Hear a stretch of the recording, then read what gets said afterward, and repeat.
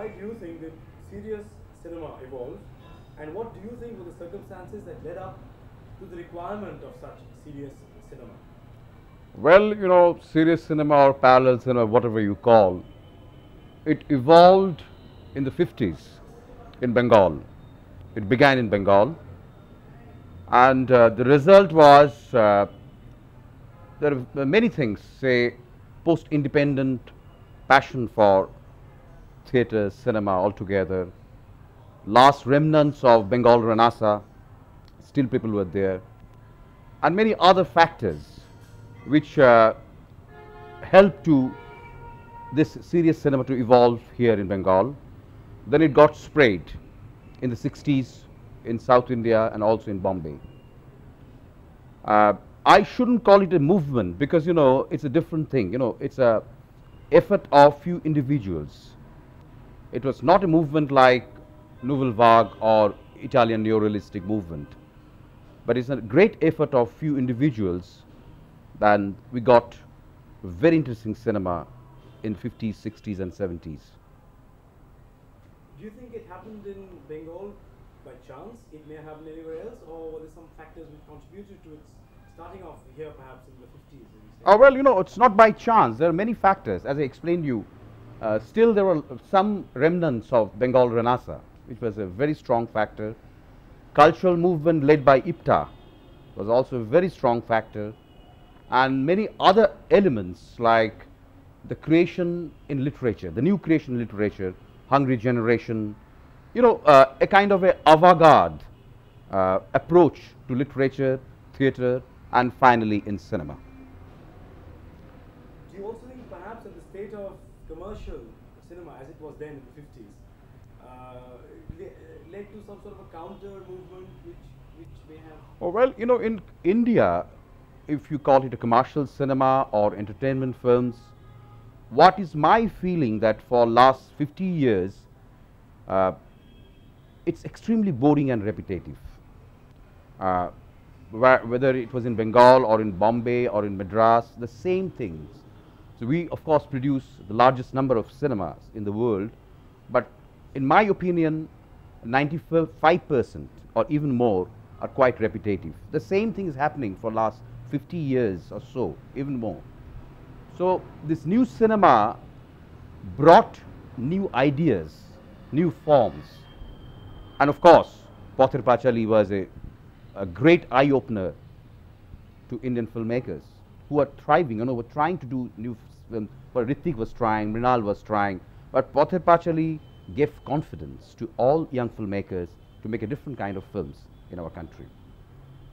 So you think Pather Panchali was something which happened at a very nice time? It happened at a time when people were actually thinking of change. Yeah, and of course. Catalyzed the changes that were to happen. Yeah. So could you perhaps sum up the decade that happened just before that, the perhaps frustration with what was going on ensuing for the earlier decades? Well, you know, I think many people did try to make different kind of films in Bengal and also in Bombay. For instance, Bombay, Raj Kapoor, Jia Sarhadi before Raj Kapoor, Mehboob Khan, and then Gurudutt. In Bengal, Barua Sahib, Devaki Bose, they tried to do something different. But Pather Panchali was a revolution, almost. It's an incredible film we had never experienced in our country. And I think perhaps Pather Panchali brought Indian reality on screen. And before that, the films were made based on literature. Even, you know, still in Bengal we call it Boi Dekhte Jabo. We'll go to see a book. Still we have that kind of feeling about cinema. So what happened, there were many literature based films, but Pather Panchali was different. It was a cinema based on a great literature. Right, there is actually so much more to be asked you now that you've come to a point which is so dramatic as this. I mean, one could have asked you what would have happened if Pather Panchali did not happen. But then well, you know, it's very difficult. But as I said, that the ground was prepared. So people were really burning with ideas, and we found it in stages, in the theaters, like Utpalda, Shambhu Mitro, Bijan Bhattacharya, already there. So I'm sure that something would have happened. But Pathet Pachali, it happens in history. It happens suddenly, and then it changes the whole course of history. It's like that. And you can't find perhaps a single cause for that. That's right. That's there right. are so many causes which happen. Absolutely. So we'll now maybe skip 2 decades, and we will admit that there was a lot of stuff which happened just after this catalytic evolution, and we had a movement which we liked. I know you don't like the word movement, but we had a stream of films which catered to one particular philosophy, let's say, one sort of raison d'etre. But then we tend to think that the movement somewhere went wrong after the promise of the early 70s. In the mid 80s, etc. It is generally accepted that it lost steam. What do you think are the reasons which contributed to it? Oh, well, there are various reasons for that. First of all, I think that we lost a great middle class audience after the coming of television in last 10-15 years. And this audience was the real audience for serious cinema. They are now confined in their own houses. They hardly go to the theatres. And condition of the theatre is also responsible, because when you want to watch something seriously, you want to watch it in a good theatre. Good theatres were not available for serious films. And condition of theatres became bad, especially in Bengal. It's extremely bad now. And people started, sort of not going to the theatre anymore. So let's see everything. You can watch, it's a typical middle class attitude of life, that when it is so accessible in your house, you can watch television. There are many things, movies, there are soaps, there are advertisements, so many things all together. So I think we lost middle class audience, and then there was no effort by Indian television to support cinema. For instance, the same thing happened in Europe. When television came, there was no audience for theatre. But serious cinema survived in Europe. How? The television companies, they sponsored movies for theatre. It was kind of a co-sponsoring, which never happened in India. I think it's very important that television companies, they co-produce films both for theatre and television. Because you cannot go back, you cannot turn the clock. You cannot say the television, you stop television. It's not possible. Television has come, internet has so many things. So you have to balance with time, which never happened in our country. That was another reason. And then, of course, what happened, this is, a lot of young talents getting nipped in the bud. How? Because when they are coming out from the institute, or many young filmmakers, they are not struggling enough to make a film. They are getting absorbed by television companies. I know many young talents. The moment you go out of the institute, you get a job in a television company. So no more struggle and passion to create a film, to make a film, serious film, which were there very much in the 50s, 60s, 70s and early 80s. So that is another reason. So there was a sharp decline in last 10 years, and lack of interest from audience, because they think after all it will come in television, but television and cinema is different. So they are not bothered to go to the theatres. Well, in Calcutta, in my personal experience, there is still audience. Whenever my film was released, I got a very good audience. There was no problem at all. But in general, people that are not going to the theatres to watch serious movies. Gautam, one point which you said was the first reason was extremely interesting, because you spoke about the middle class which cinema lost. Now, if I may point out that the middle class in your argument has played 2 roles. One is the arbiter of good taste. Yeah. Because they have stopped going to good films, and which is why good films. He lost his audience, yeah. At the same time, a large chunk of audience, is also susceptible to a tremendous middle class mentality, which means stay at home, watch what you get, and there is no go out and get what you want. So how could one class which would arbitrate taste also perhaps be so very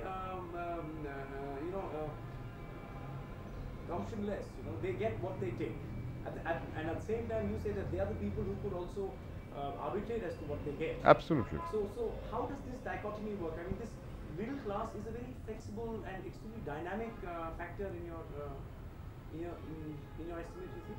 Of course, you know, but it depends, and it depends on the time and the right situation is very important for middle class to react. Even during any political movement, middle class generally give leadership, but they're the first, people, they go back. They can't really face the war.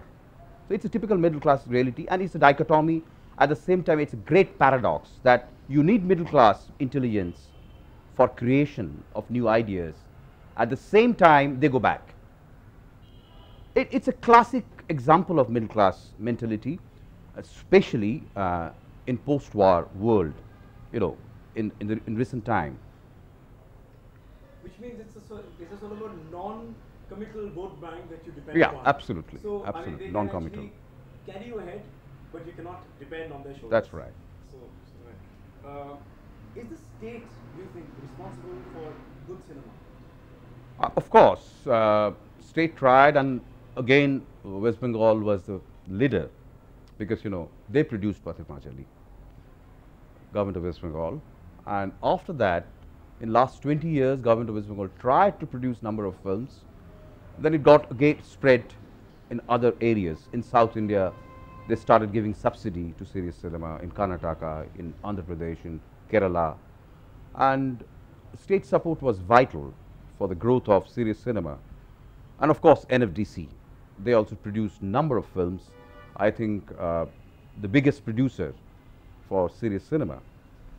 But the problem was the state government and NFDC never tried to create an exhibition network for serious cinema. They had given loans to some theatre owners to build theatres, but what they should have done, create a kind of a project for distribution in small theatres. Because you never expect that this kind of films will go in big theatres. So small theatres were the real solution, which they never tried. So they produced films, but marketing was very poor. I think another factor for the decline of serious cinema lies on the filmmakers, because now the filmmakers have become little complacent.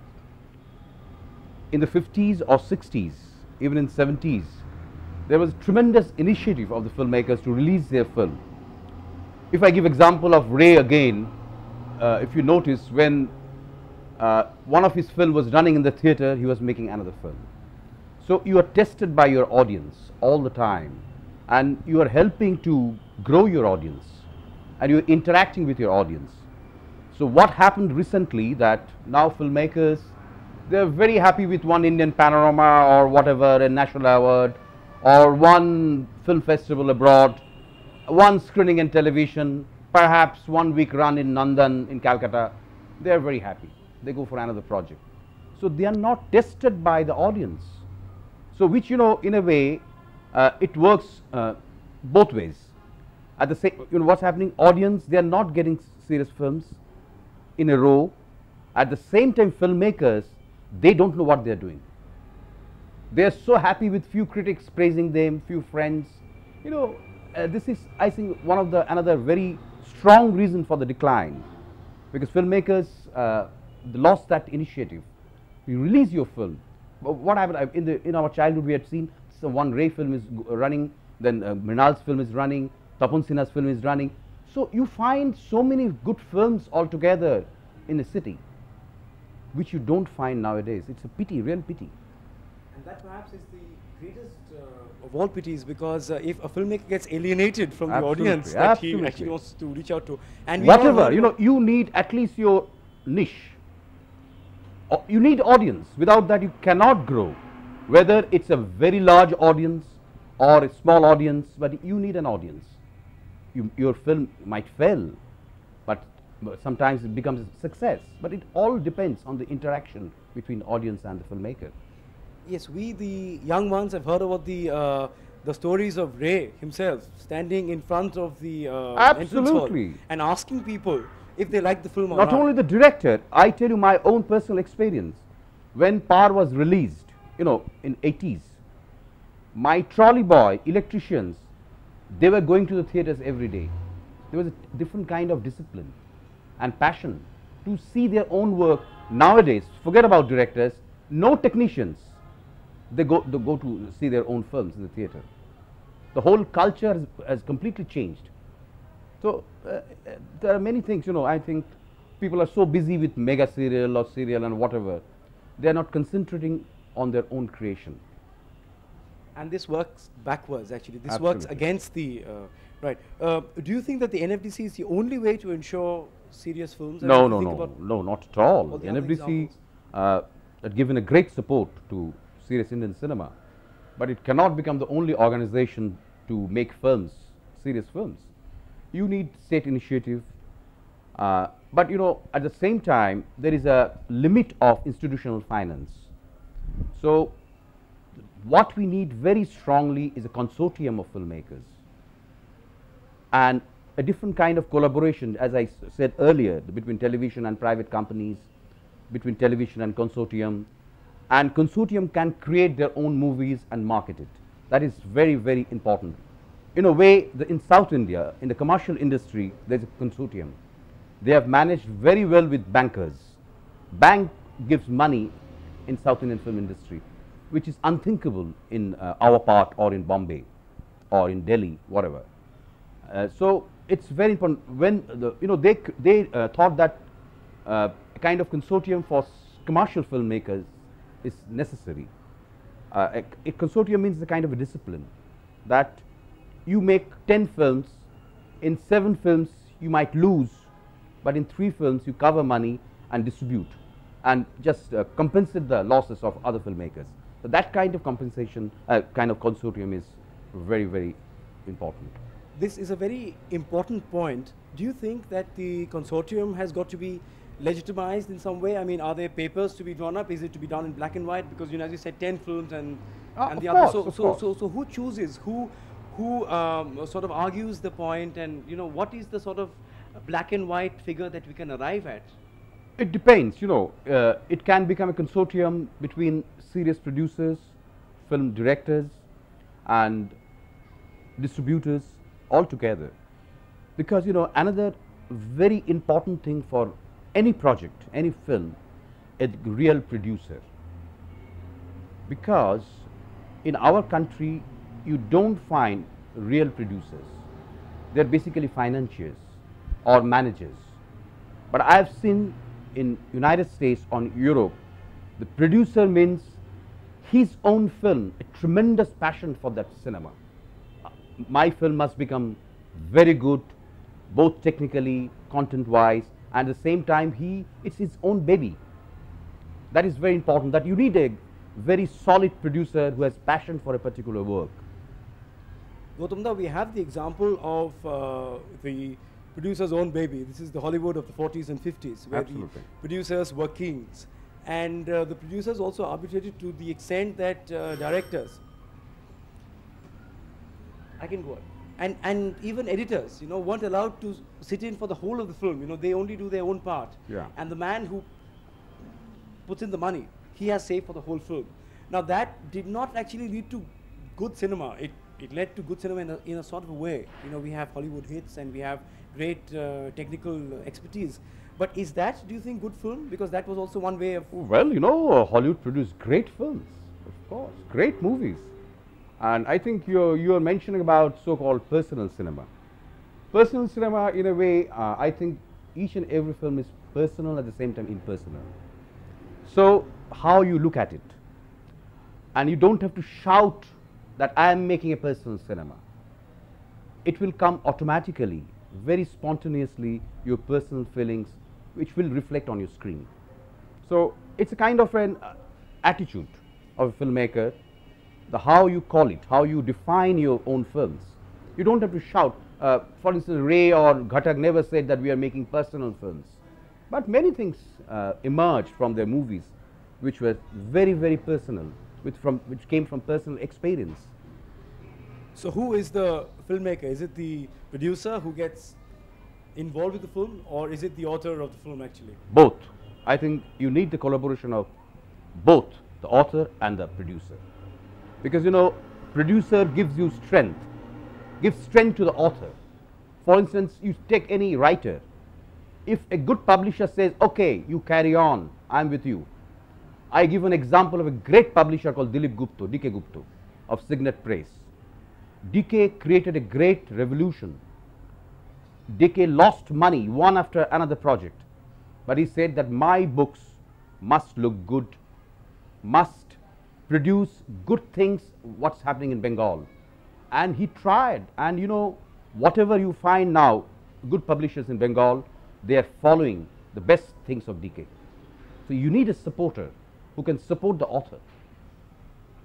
So that actually almost takes care of our next question, but I will speak it nonetheless. It says that cinema being one of the most expensive art forms, can commercial returns be discounted, do you think? Because it takes a lot of money and so many people and so much of effort. Of course, a lot of money, at the same time cinema can earn a lot of money. Because this is perhaps a great expression of this century, that cinema and the wonder of cinema, the magic of cinema, earned a lot of money. Because, you know, cinema can be seen by hundreds and millions of people. And whatever you call, whether television or video and other things, it came with cinema. The concept is cinema, basically. Now the viewing has completely changed in television area or in other areas. But basically, it's a mass media. So you can earn a lot of money, but at the same time, one should do experiment on cinematic form and technology. Another thing I want to point out, that in our country, I said it was not a movement. It was sporadic, and a few individuals made very interesting films, and sometime it was trying to get the shape of a movement, whether it's in Bengal or in Karnataka or in Kerala or in Bombay. But one thing we are really lacking, there was no effort, no contribution of Indians in the evolution of cinema, except playback system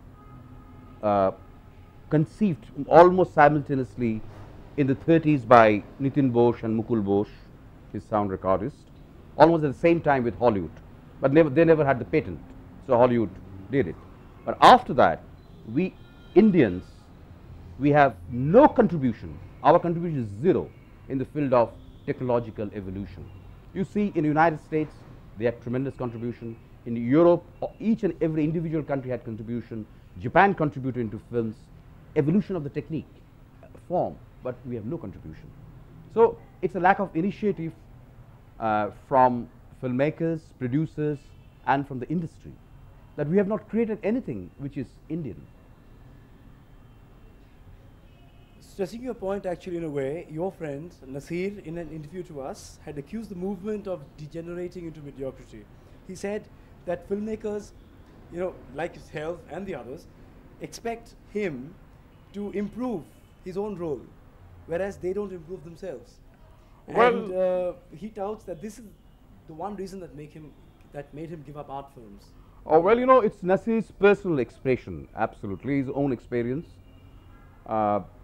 which is absolutely came from his own bitter experience in some movies or with some directors. I have nothing to say about it. Absolutely every individual has his own feelings and expression. But one thing I endorse with Nasir, that mediocrity emerged in serious cinema. How?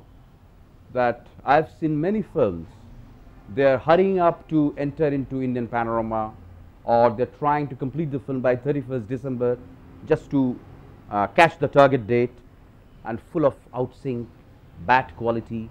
You know, these are the bad parameters. You cannot say that you have a brilliant idea, but you make a very shabby films. No. There I endorse with him that What happened, it's it's an irony that in order to create something different, you create something very hurriedly, just to enter into the film festival. And personally, I've seen many films has this kind of shortcomings, which are very bad. Well, the viewing is very subjective. Sometimes you feel a film extremely long and boring, and it depends on your own taste and understanding of cinema or your love for cinema. For personally, I find most of the commercial movies are extremely boring and repetitive.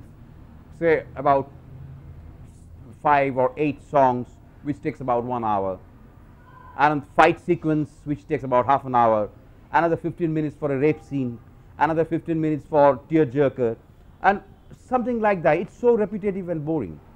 So it depends on the audience, how you look at it. You have already told us what you think was the lack of technical finesse in films, because if they rush to conform to deadlines like advertising agencies, then you won't have good films anyway. So we'll go straight on to the next one. One accusation also is that in this cinema, there was a lot of involvement with activism, and this is one question which is close to your point of view, perhaps, the way you think.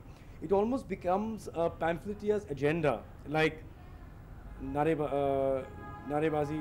Cinema per se had very little to do with those films, do you think? Or were they propaganda, or were they films, or what is the role of the two? Well, activism in cinema, it also depends on your social system and what's going on around. In Indian cinema, we never found the activism or that kind of pamphleteering for a political cause, except few films, because we never had the same experience like Latin America. In Latin America, new cinema had grown with revolution, Latin American revolution. So whatever we had seen in great Latin American cinema, they are very activist cinema. They were part of the revolutionary activities. So it's a different situation altogether, which never happened in India. What would you talk about the star system, which grew up with serious films in India? It also has its own hierarchy and its own star system. So what is your reaction? Star system is a very stupid system. A star system is there everywhere, all over the world. But in India, the problem is star system again is very underdeveloped, like our underdevelopment. In Hollywood, the stars, they charge hell of a lot of money, in billions now, but they work in one particular project. But in India, in Bombay or in Madras or sometime in the poor industry of Calcutta, the actors, they work in 10 films at the same time. So what do you expect? You don't expect professional work.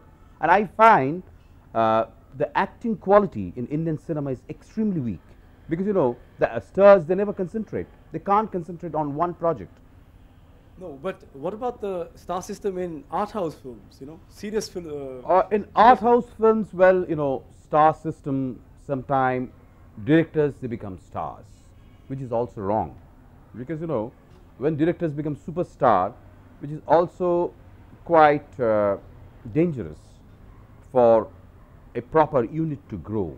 Because, then you don't care for others, you form a very stupid ego, which is quite dangerous. But at the same time, I think some kind of dictatorship is necessary, in order to run a unit. But other search system like commercial cinema does not exist, because even some very big stars, big actors, sometimes they get tired with their run-of-the-mill movies. So they try to act in some serious movies, and for that, they don't charge money. Hardly they charge anything. They give dates. There's no problem at all, because whenever I approached to some stars, I never faced a problem. I got a complete date, and they were very considerate to work in serious movies. Okay, right. It has also been accused that the new wave of Indian cinema got trapped in its own formula. It has also been considered a sure-shot way of garnering national awards and a certain critical recognition, though it often completely eschewed audience response, as you had said earlier. Already I said that, because it's a lack of initiative to interact with the audience. Because and you tend to create another kind of formula. Because even it is not only in India but all over the world. I have seen many films in Cannes or in Venice or in Berlin. They were created for the festivals. There is a certain twist which goes very well in film festival circuit. It was done very intelligently.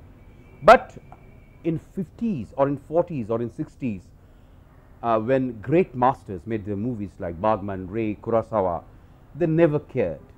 They never cared for this particular twister for a festival. What they have created, that became a formula for the festival. On the contrary. Quite right, because basically nowadays there is a perception from the laity that anything which is slow and drab and with very long pans, that must be an art film. No, that's a very stupid idea. Some filmmakers indulging that kind of concept, but that's wrong, and you cannot carry on for many years with that kind of ideas and cliche. The NFDC, to come to a very serious point, still seems to be financing the same old faces. There is no fresh blood from FTII or elsewhere. Where are the subsequent batches of the film institutes, or when are they going to come? When are they going to emerge? When are we going to have new things to say and new people to say them? Well, NFDC should try, otherwise, again, they will fall in their own trap. Because what happens in a government organization, that at one point, the democracy doesn't work.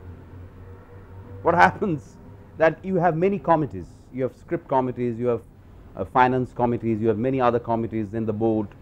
For instance, NFDC I think has no board for last 5 years, which is unbelievable.